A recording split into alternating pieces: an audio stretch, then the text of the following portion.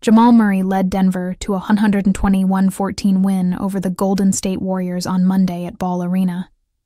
Denver's starting point guard led all scorers with 28 points on 10 of 18 shooting.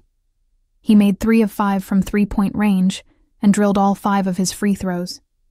He added 5 rebounds, 3 assists, and came up with a couple of steals to continue his stretch of complete performances. The scoring is one thing, but Jamal, when he's giving tremendous effort defensively, which he has been for a while now, and he's rebounding, you're getting a complete